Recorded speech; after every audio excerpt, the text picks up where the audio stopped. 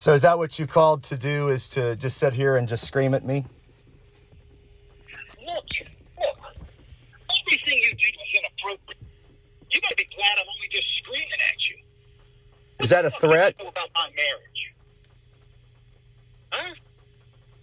I don't know. It's okay for your wife to go on Facebook and passively aggressively talk about me when I sent her a private message. So mention you by name. She took your wife into consideration since your wife's on the page. You're the one being a prick and being argumentative.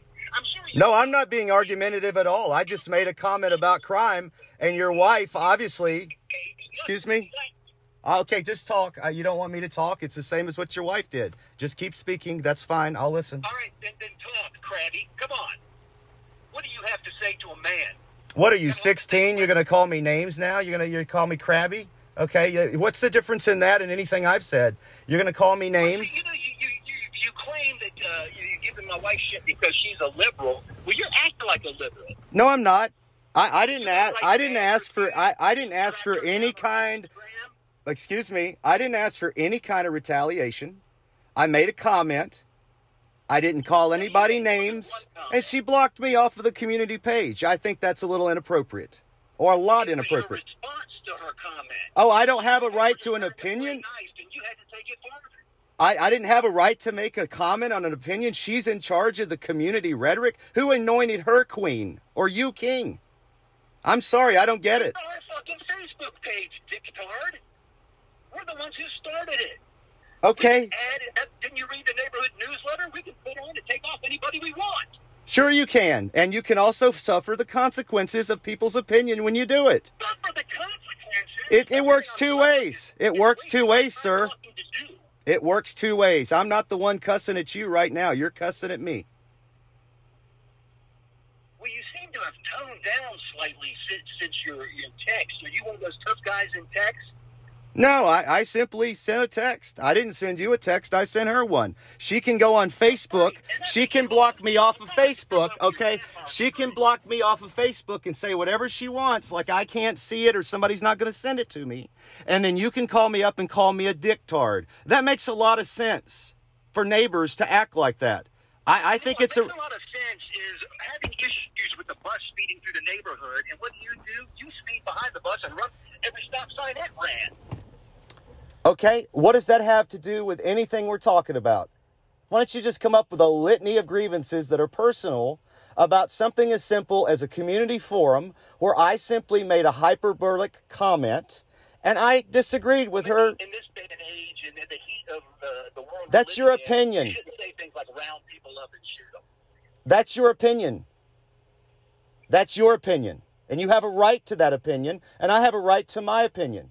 I just left a community that had this kind of rhetoric and behavior, who let crime run out of control because you couldn't live there anymore. And if we continue this sort of rhetoric and division over somebody's comments, we're going to have the same problem in Waukenda. And you can't see it and you don't know it because you just didn't move back to Charleston from Atlanta.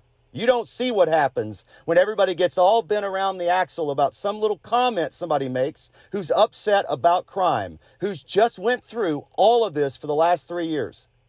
No, you can't see that. People's little feelings are hurt, okay? And then they block people and shut down conversation. You went out of the way to text her and the things you said in the text, which she has screenshots of. You're the one attacking somebody. I am now, absolutely. I raised my hand. Absolutely, because she attacked me in her own way. She can't call me by name, but she can certainly block me and then make a passive-aggressive post the next morning. She certainly can, okay? And I have the right to my opinion, and I'm sorry that my reaction is a little shocking to everybody because I don't put up with being canceled or woke culture or other people thinking they can control dialogue. It's fine. You're right. You started the page. You can do whatever you want with it. That's true. But there are also consequences for treating people with a dismissive tone and behavior, and that is what she has done. And I have not been rude or impolite or otherwise anything but as neighborly as I possibly can be to everyone in this community. And to be canceled off of a page where we all share ideas and exchange things and help each other because of my opinion about criminal behavior is absurd. It's absurd. And I don't expect you to agree with me, but that's how I feel. And I have a right to feel that way. And what she did was essentially in a passive way attack me and shut me down for something for which she disagrees with. And it's just not right. No, your comment was flagged by numerous people. She's not even on Facebook. She didn't go look at it until she saw the letter in the neighborhood newsletter, the story about Facebook. The neighborhood newsletter had nothing to do with my comment. 10 neighbors flagged your comment. I don't care. We have 250, 300 houses. 10 people didn't like it. Okay, so what? I see stuff in there. Real estate expert, we have over 410 houses in the neighborhood. Okay, 400. Okay, semantics don't matter.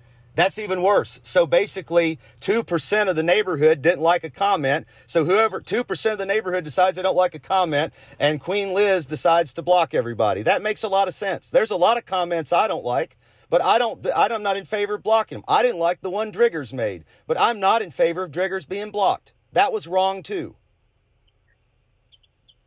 Because, hey, the Facebook page called him out. Everybody went to Borkowski's defense. And in my own way, I did too. And it said to him that was not a good comment to make. But no, nobody can handle the conflict. They don't want conflict. They want to shut everybody down that makes their little feelings get hurt a little bit. And they want to turn them off because they don't want to hear anything. And that's why this country and soon our communities are in such a freaking mess. Because nobody can handle competing opinions without wanting to cancel or attack. And I am not the attacker here. I am just counterpunching. You went out of your way to find her Instagram. You threatened to write bad reviews. Oh, I already did write reviews. Because she made it clear she doesn't do personal Facebook, only for business. So to me, okay, this is her business. Well, wait a second. Then what do you have to do with her business? She's never taken your picture. You've never taken her tour. So that's cancel culture. You're just being a pussy. No, I'm just writing. No, I'm not being anything. You're the one name calling here. You won't find out what consequences are. Not your definition of consequences, but actual consequences. Yeah, is that a threat? Go back to Peachtree Street, why don't you? You gave up on that condition. You couldn't take it. Listen, I've taken calls on the radio for 25 years with people that are far worse than you. You're not going to say anything to me that's going to offend me. You're not going to say a word to me that's going to offend me, so you can keep trying to jab at me like a 16-year-old boy to try to get me upset, and it's not going to happen. I can handle it. How long I was on the radio in this town. I don't give a shit. I don't care. I know you were on the radio, and I would think as a guy on the radio, you'd have some sense, except you're a little close to this because it's your wife. That's right. Bingo. I don't mind that you're upset for your wife. I don't care. Hey, listen, if I would be upset too if I was on the other end of my wife, but I'd also look at my wife and say, you know, honey, maybe you shouldn't have blocked the guy. Because it can all go away and nothing else has to be said. But nobody gets to control the rhetoric of somebody else. And if they have the right to legally, that's one thing. All right, but they don't get to do it and just get away with it. Well, I'll just snake Plissken the whole fucking webpage and then nobody can be on it. That'd be a good idea. Then one can be started that's run by the actual... Well, then start one. I mean, you've got 500 other things you're into. Start a website. Start a Facebook page. I really don't. I don't really care to. You can say all the retarded shit you want. I can say all the retarded shit I want now on my own Facebook page. Yeah, I know. Great privacy settings. I read all your retarded shit. Okay. You leave my phone alone. You stop texting her. How you feel about anything else is your business. You come at my life, you're coming after me. I'm not coming after you at all. I have an opinion. I've shared it. That's it. So, okay.